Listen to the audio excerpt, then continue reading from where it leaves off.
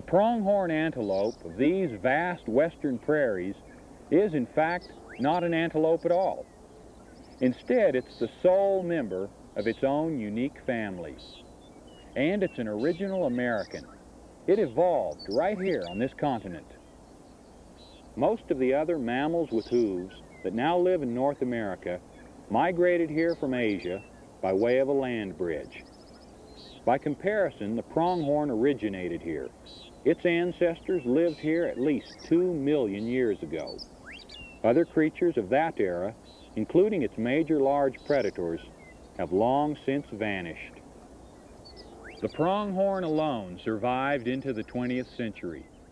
In this land of many predators and few hiding places, it developed phenomenal speed.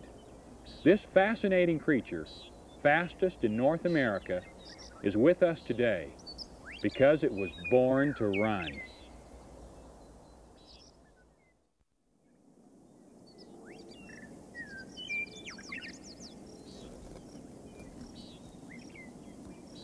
The moment of birth is brief for a wild mother. The pronghorn looks a lot like a deer, but it's unique in many ways.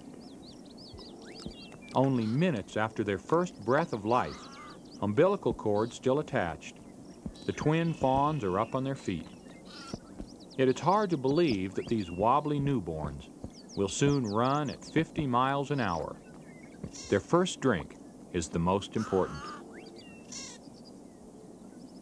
The doe has produced a special milk for this first meal, and it triggers the fawn's rapid growth. The slightest smell could attract a predator, so the pronghorn mother keeps her fawns clean and free from odor by licking away their waste. The fawns select their own hiding places, always apart, and the doe moves away to feed. She'll stay near her bedded fawns, but not close enough to reveal their hiding places.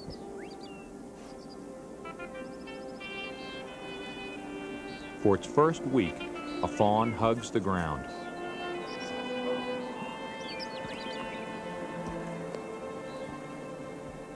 So strong is its instinct to lie still that not even biting ants can force it to get up.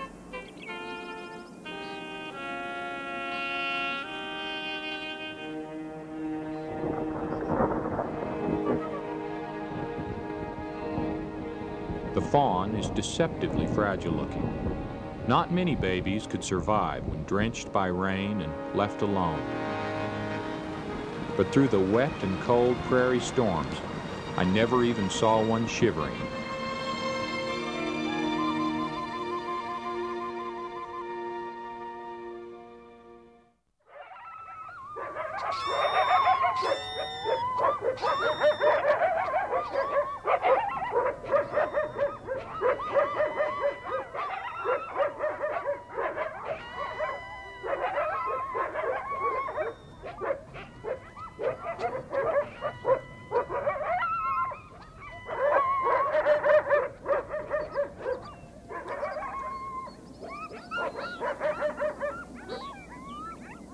Other animals also raise their young here. The coyote sometimes preys on pronghorn, so the pronghorn stays alert.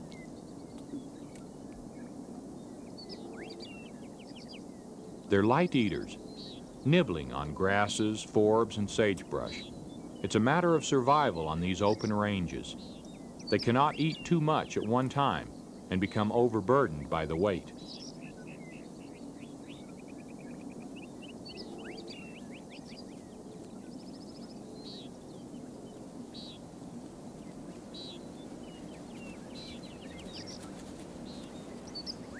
The fawn nurses several times a day, and these are the only times it stands up. Their keen vision keeps them alive. Their eyes are among the sharpest of all North American mammals.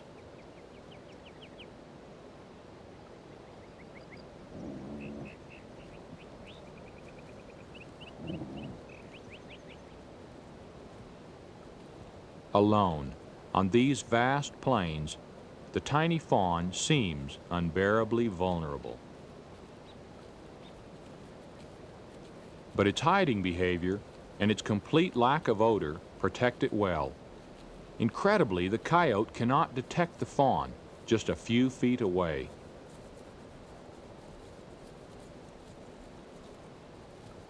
Until it can outrun predators, this is the fawn's only protection.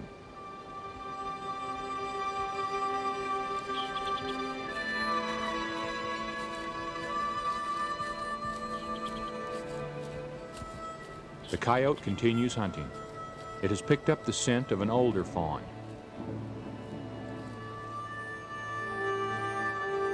The doe does not appear to be a threat, but then this coyote may have never met a mother pronghorn before.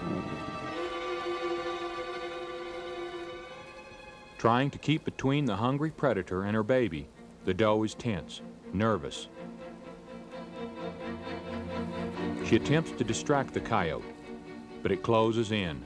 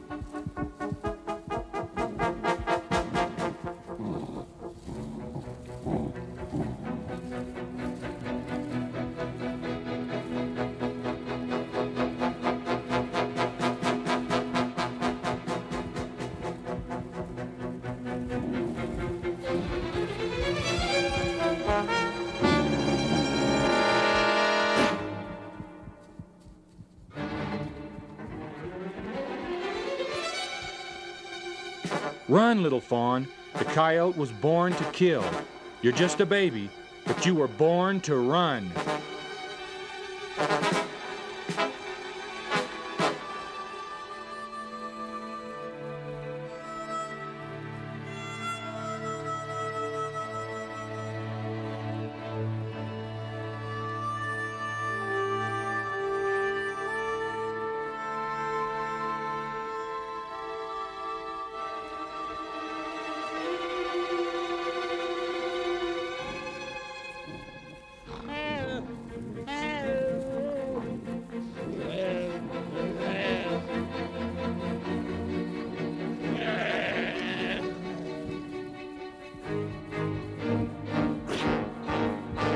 The mother charges. Stunned by her attack, the coyote releases the fawn. Freed, it races to safety.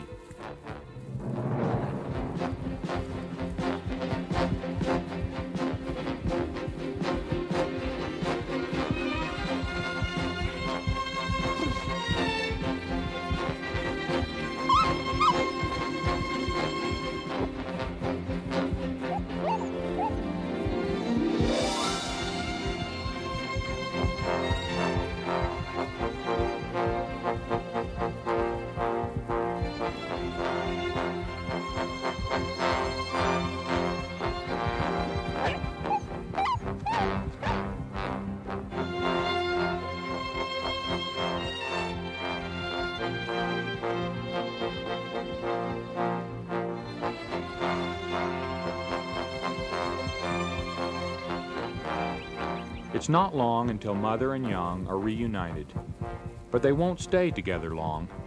The fawns grow up fast. Theirs is among the shortest childhood of all large mammals.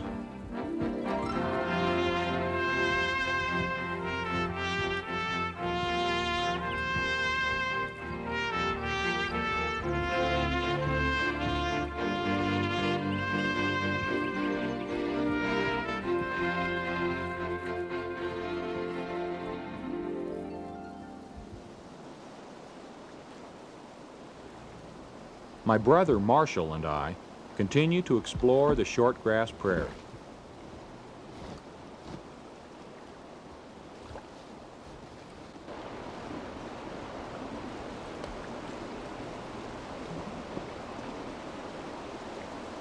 Water always attracts animals, and the pronghorn come down to this stream once a day.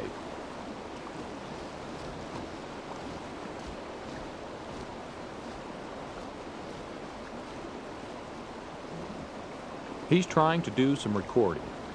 Pronghorns make a peculiar snorting sound when they're alarmed or frightened.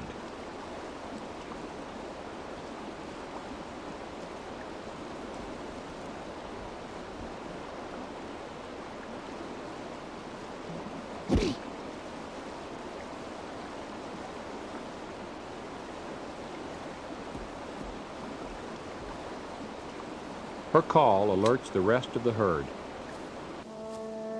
and they bound away, with their rump patches flared in warning. A white-tailed doe joins them.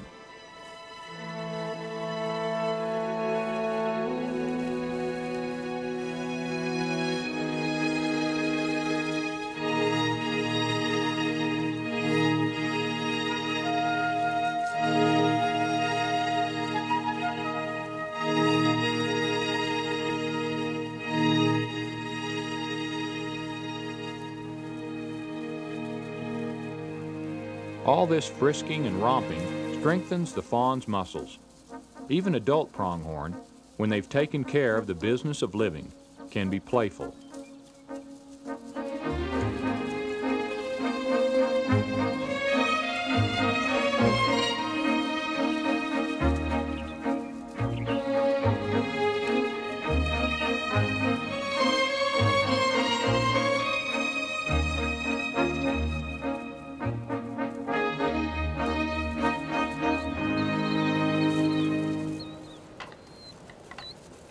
But when the grass turns golden, the bucks lock horns in serious combat.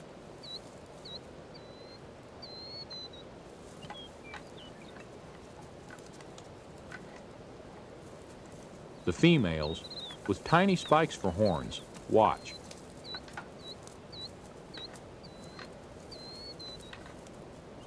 The fights are for breeding status.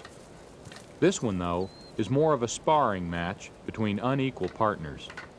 The bigger, older buck on the left is training the younger one in the rituals of battle.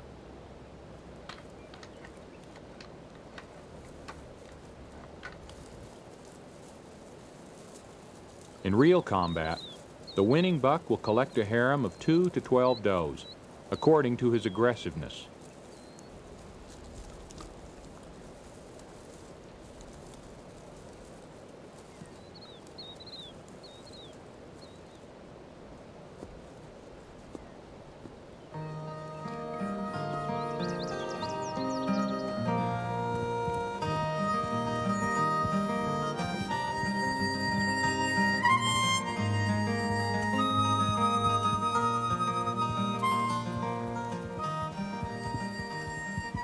Some kind of survival mechanism must influence the female's behavior. She teases the buck. She lets him chase her until she catches him. It's as if she's saying, "Show me how fast and strong you are." Her selective mating guarantees strong pronghorn for the future.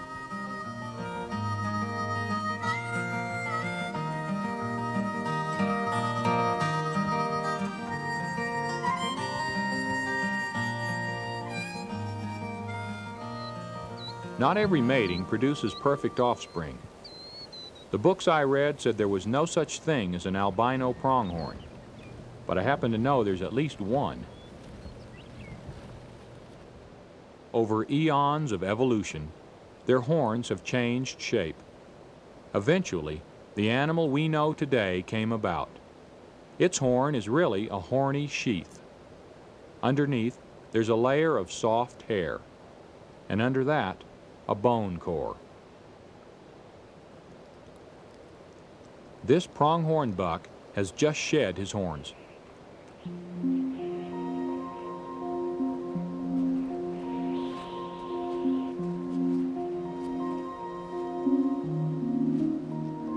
However, the black covering of hair over the bone core is never shed, and so it looks like the horns are always there, just smaller, which is why many people never realized that the horns drop off every year.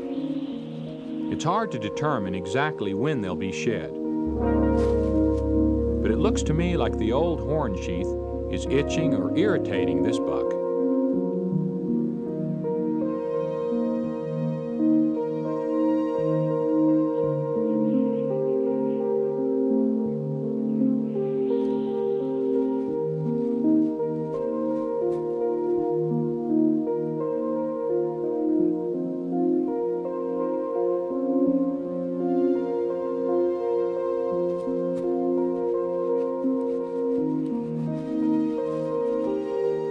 Members of the antlered kingdom, like deer, annually shed their antlers. Different in composition than horns, antlers grow directly from the skull and are nourished from the outside by a blood-rich tissue called velvet. Horns, on the other hand, grow from the inside over a bone core, and all other horned species, like mountain goats and bighorn sheep, retain the same pair for life, not the pronghorn. It's also the only one to have horns that fork into prongs. This, and the annual renewing of its horn sheath, are unique features that have placed this non-conforming species in a class by itself.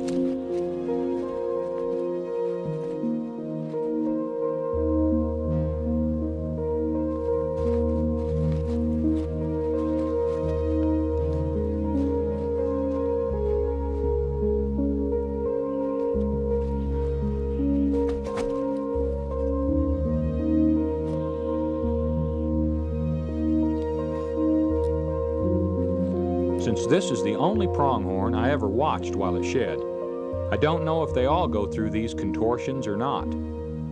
I guess sometimes the horn just drops off.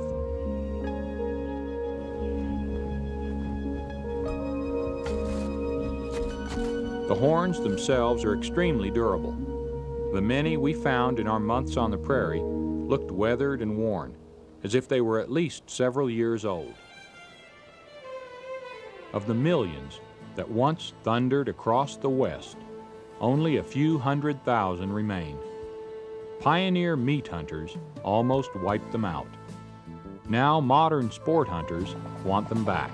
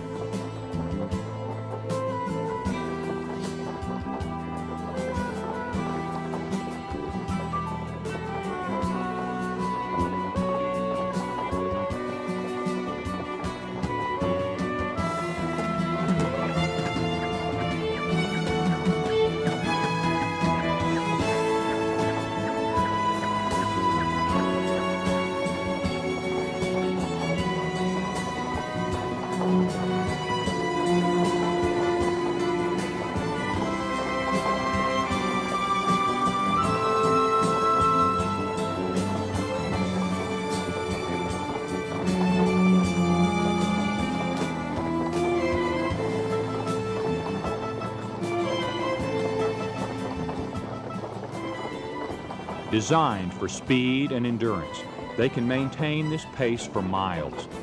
Their open mouths do not mean that they're out of breath. They're taking in extra oxygen through their huge windpipes. These and their oversized hearts and lungs give them the edge, even over man and his machines.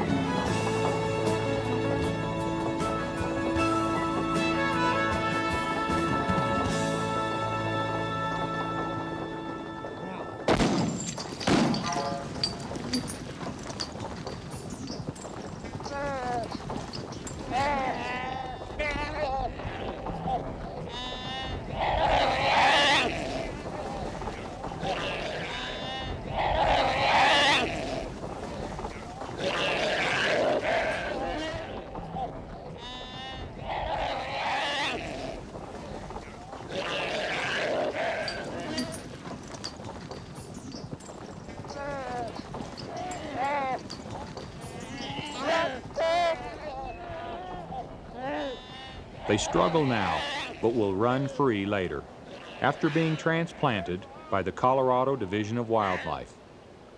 Transplanting, along with restricted hunting seasons, has gone a long way toward renewing the herds.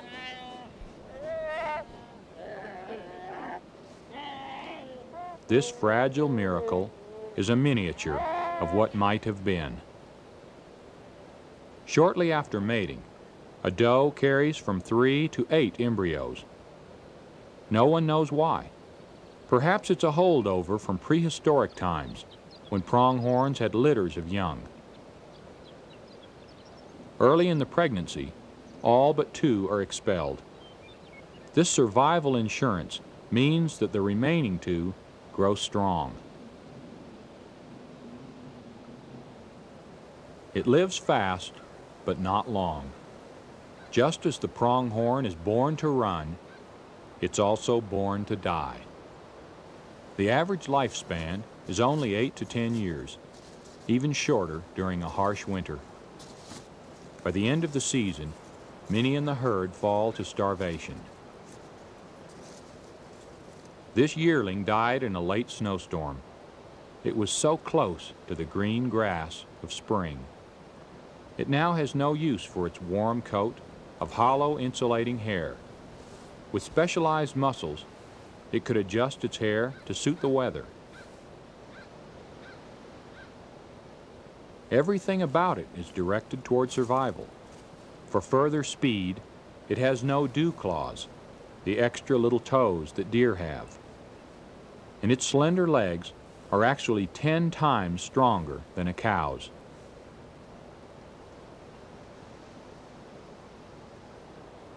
There's bitter irony in the fact that this is the time when many pronghorn die, when spring is only weeks, sometimes only days away.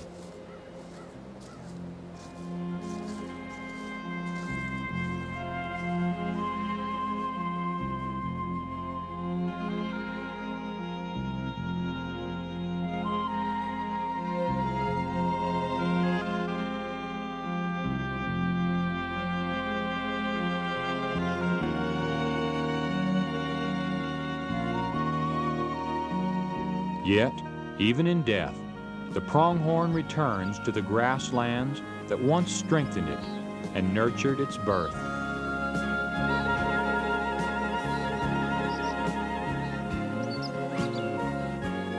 As one returns to the earth, another is born.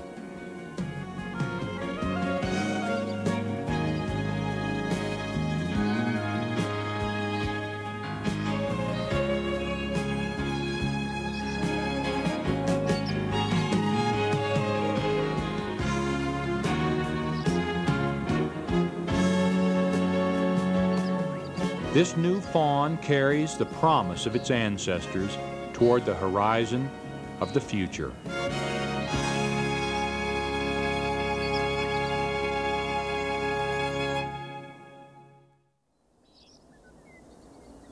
The pronghorn is a true survivor, ancient and modern.